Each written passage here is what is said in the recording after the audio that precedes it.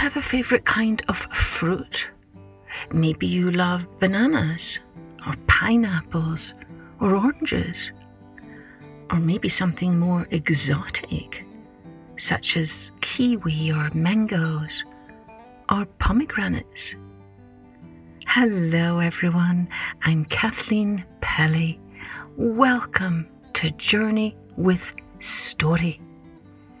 Today's episode is a story about a fruit called the watermelon and how it came to a country called Vietnam.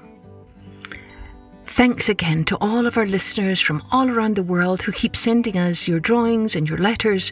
So many of you wonderful mums and teachers tell us how much your little ones are enjoying the stories they hear on our podcast. We love to hear that. And if you have not already rated or reviewed this podcast, we would really appreciate it if you took a moment to do that, as it really helps our outreach. Thanks ever so much. And thanks to all of you who have been entering our contest for a Zoom author's visit to your classroom. We will be announcing the winner very soon.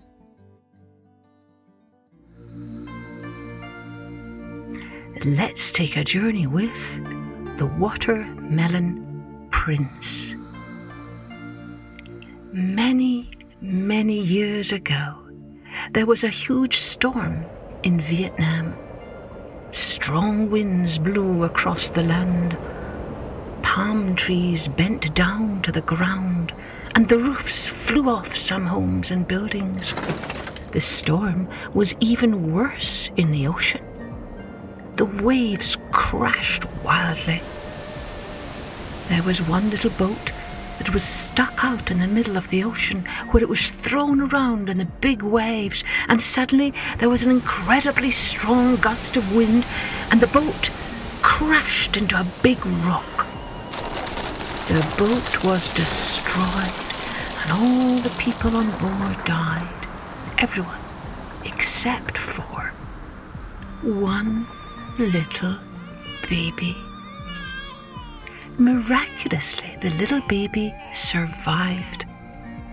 The baby was in a small basket, and the basket floated on the water all through the storm.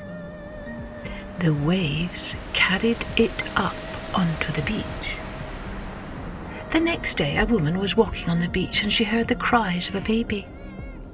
She looked around and saw the basket with a tiny baby inside. She didn't know what else to do, so she decided to take the baby to the king's palace. When the king heard about this baby that had been miraculously saved from the storm, he was amazed. "This must be a very special child," he thought. So the king took the baby into his home and raised the baby like his own son. The king called him Prince Tiem. The king already had a few other children, but this child seemed extra special, so the king always treated him very well. The king seemed to love Prince Tiem even more than his other children. Prince Tiem grew up into a very wise, strong man. The king often asked Prince Tiem for his advice when he made important decisions, because Prince Tiem always had good ideas and solutions to problems. When Prince Tiem turned 20 years old, the king arranged for him to get married. The king planned a huge celebration for their wedding. It was a very fancy and expensive wedding with delicious food and beautiful decorations. The king's oldest son became very jealous. The king had spent much more money on Prince Tiem's wedding than on any of his other children's weddings. The oldest son was worried that maybe the king would name Prince Tiem as his successor when he died.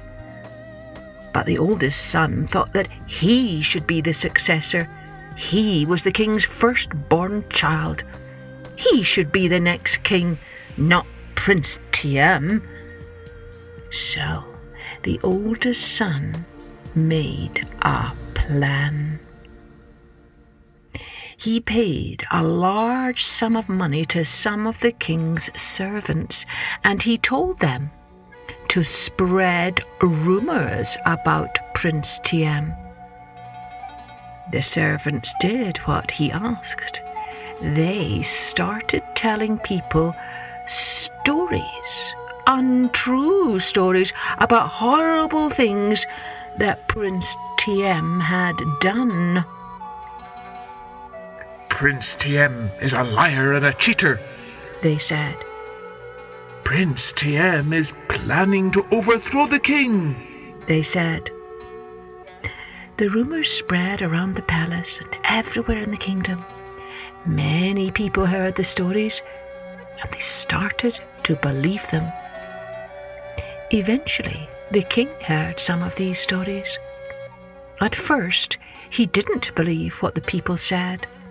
How could these things be true about the wonderful Prince Tiem? But after hearing many stories from many different people, the king started to suspect that maybe it was true. The king worried that Prince Tiem might kill him, and so he banished Tiem from the kingdom. The king forced Tiem and his wife to get on a small boat, and he pushed the boat out into the ocean. After a few days out at sea, the boat finally came to a small island. Tiem and his wife were sad that they had been banished by the king, but they decided that they could make a new life for themselves on the island. They could still be happy because at least they had each other. On the island, they made a little hut for themselves using tree branches and leaves. They made nets for fishing, and they picked bananas off the trees to eat. They figured out how to survive. It was a hard life. Although they had good, fresh food, they never had any variety in their diet. They only ate the same thing, fish and bananas. Tiem and his wife often dreamed about the wonderful food they used to eat when they lived in the king's palace.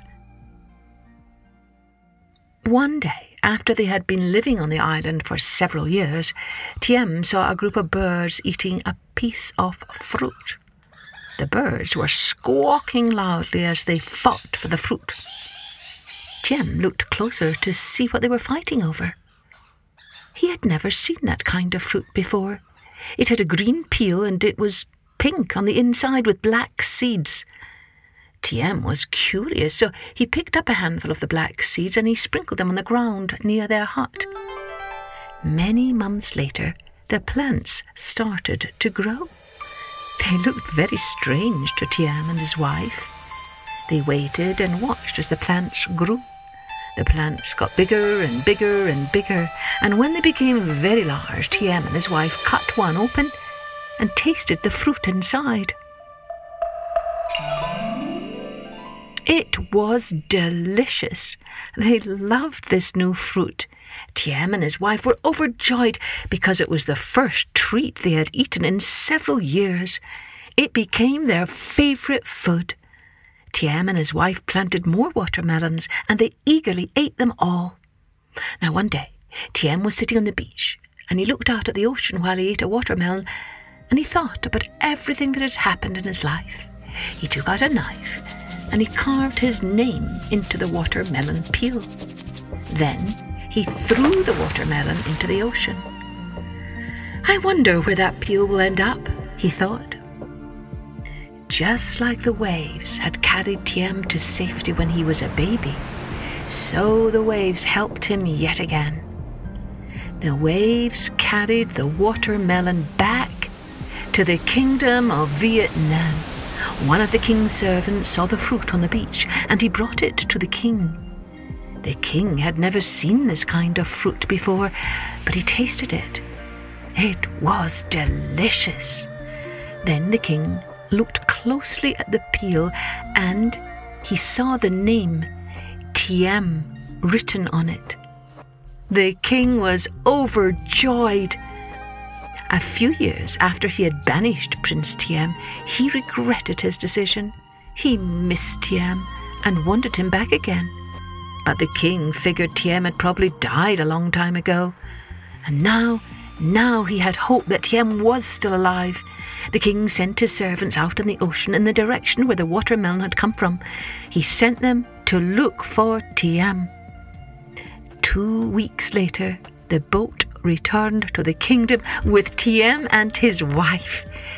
Tiem and the king were happily reunited, and Tiem had brought watermelon seeds with him from the island, so all the people of Vietnam could enjoy this wonderful new fruit. And many years later, Tiem became the king of Vietnam, and he ruled wisely until the end of his days.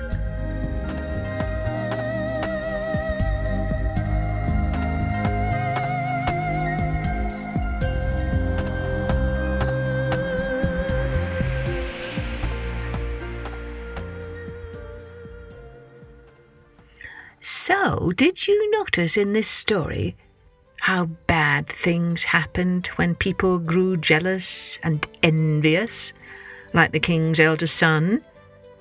I wonder, can you think of any other stories where bad things happened when someone grew jealous of another?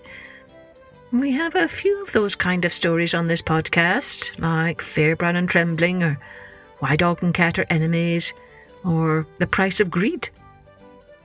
Maybe you could even write your own story about a character who is jealous of another. Cheerio then. Join me next time for Journey with Story.